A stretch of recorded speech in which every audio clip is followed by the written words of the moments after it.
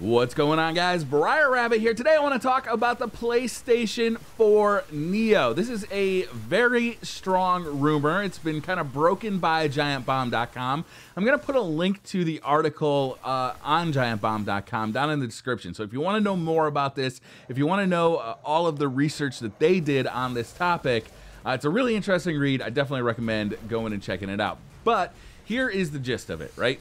PlayStation 4 is going to have a hardware upgrade. It's going to have a newer CPU that's faster than the old CPU, a new GPU that's faster than the old GPU, and memory that is faster than the old memory. What this should have or provide for gamers is a 4K compatible PlayStation 4 that can run games at higher frame rates and possibly higher resolutions. Now, I don't think we're going to see native 4K games with the PlayStation Neo. I think that's, maybe we'll see a couple of smaller indie games that have simpler graphics that can run at 4K resolutions. But for the most part, your big games like Uncharted or Ratchet and Clank or Destiny 2, they're not going to run at 4K. There's too many textures to push around. There's too much action. They're going to still run at like 1080p. And maybe the PlayStation 4 Neo will be able to up-res them to 4K. The PlayStation 4 Neo will allow you to download or watch Netflix or Amazon 4K video and broadcast that to your TV, which is a really nice feature. If you have a 4K TV, 4K video looks stunning, and if the PlayStation can do that, that's going to look really great. It's going to be a nice way to show off your PlayStation 4K, show off your new TV, and it just looks better. Also, if they do decide to include a 4K Blu-ray player in the PlayStation Neo, that could be a real selling feature. Similar to the way the PlayStation 2 had a DVD player, the way the PS3 had a Blu-ray player. You know, these are the things that sell consoles to people who aren't, maybe they're not hardcore gamers, but hey, this Blu-ray player can play Ultra 4K video, and it can play some PlayStation games. So why don't I get this one over that Panasonic that's sitting right next to it, right? It would help sell the PlayStation 4, and I think that's very attractive to Sony. They're already selling PlayStation 4s like they're hotcakes, so why not add a couple more features and make them sell even better? Now, there is going to be some stuff that pisses people off in here. Games are going to be able to run in Neo mode. Now, a developer would have to develop a specific Neo mode for this to happen, but I think that's going to be required at this point. So let's say Destiny 2 comes out. Destiny on a base PlayStation 4, a PlayStation 4 that we have now, would run, you know, it would look a lot like what it looks like now, what Destiny looks like now. But on a Neo, instead of running 30 frames per second, maybe it runs 60 frames per second. That's awesome if you have a Neo. If you don't have a Neo, that kind of sucks because you're going to be at a significant disadvantage when you're playing in the Crucible to anybody who does have a Neo. Now, I'll be honest with you, I am definitely going to buy a Neo, right? If this thing comes out fall 2016, like I suspect it will, I will definitely pre-order this thing. I will definitely be buying one. Why? Because there's going to be games that take advantage of this hardware. I'm actually interested in getting a 4K TV. All these things line up for me to get me to buy one. Now, I have two PS4s right now, and that kind of sucks. You know, I've spent upwards of, I think, around $700 on PlayStation 4s already. And now let's assume that the PS4 Neo is going to cost another $400. That's $1,100 on one console. You know, obviously it's different versions of the console, but it's still, you know, a PlayStation 4, and that's $1,100 worth of expenditure just on PlayStation 4. However, I do want higher fidelity graphics. I do want 60 frames per second in my games, and I think that is what the PlayStation 4 Neo is going to bring to games. If I didn't have adult money, right? If I was, you know, a teenager, this would kind of hose me off, especially if I just bought a PlayStation 4 in the last 6 months or even a year. You know, if I had waited, I could have gotten the better hardware at, you know, minimally more money.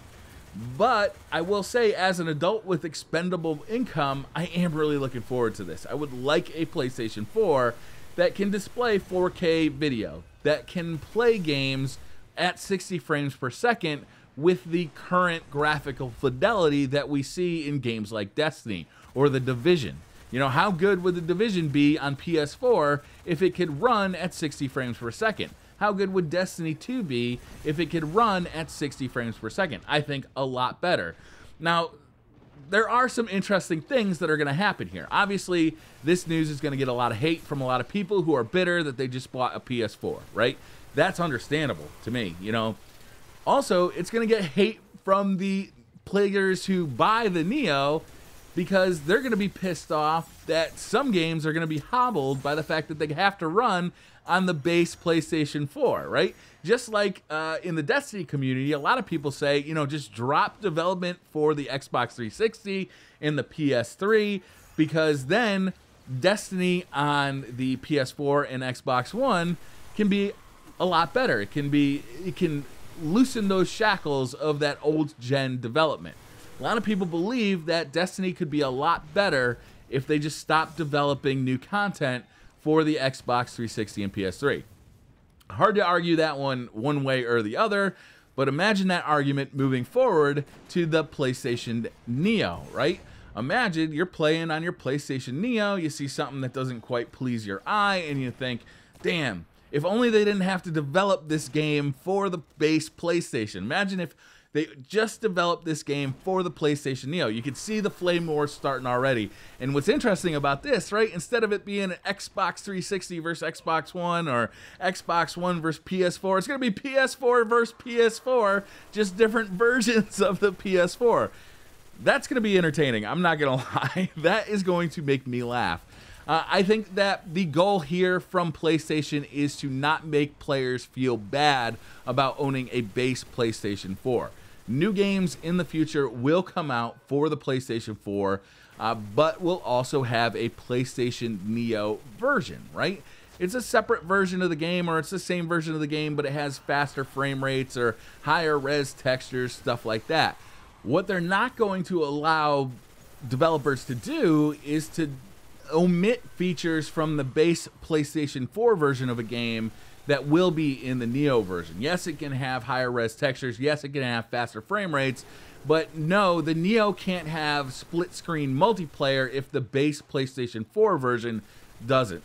So I find that to be pretty interesting. It's definitely a nod to trying to make the games equal on both platforms. And you know, it's weird to call two versions of the PlayStation 4 both platforms, but they really will be. This increased speed of the processor, of the GPU, of the memory will allow developers to extract better graphical quality and possibly other features out of the games they're developing, and that's really interesting to me. For me, I'll definitely be buying this thing. I'll put my pre-order in as soon as it's available. I'll get this thing day one because, you know, I want to see what it's going to be capable of. I want to see what games release with it that are Neo compatible, because I'm guessing that games are going to have right on their box, you know, Neo compatible, or, you know, extra Neo awesomeness, you know, stuff like that. It should be a really interesting time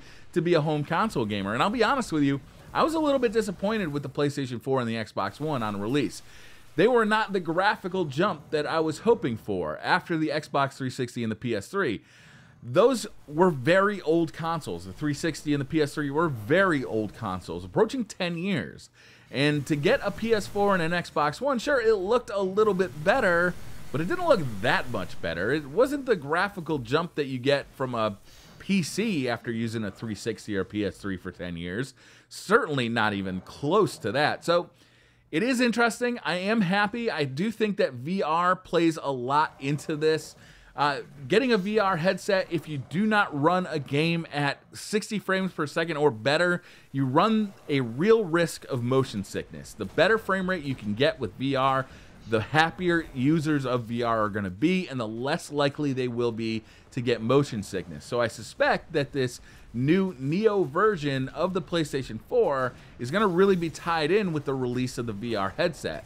And I'm definitely looking forward to the PlayStation VR headset. I think that's going to be a really interesting time to be a gamer. So I'm excited about this. I know that a lot of people are very bitter about this news. I'm not one of them. I like new hardware. I'm a nerd. I'm a geek. I have expendable income, so it's not like I can't afford to buy a PlayStation 4. In fact, I'll probably sell one of my existing PlayStation 4s and just kind of keep that money hidden somewhere and ready to spend on the PlayStation 4 Neo. So I am looking forward to this, but I'm really wondering what you guys are thinking about this. You know, we've seen some upgraded consoles in the past. The N64 had a memory upgrade. The Genesis had the 32X and the Sega CD. You know, we've seen this before in video game consoles, and it hasn't always been successful. I'm wondering what you guys think. Do you think this is a bad decision by Sony? Do you think it's a good decision by Sony? Are you looking forward to this? Are you disappointed because you just bought a new PlayStation 4? Let me know in the comments below. Thank you very much for watching. Hit that like button if you like the video. Hit subscribe if you're new to the channel, and I'll see you guys next time.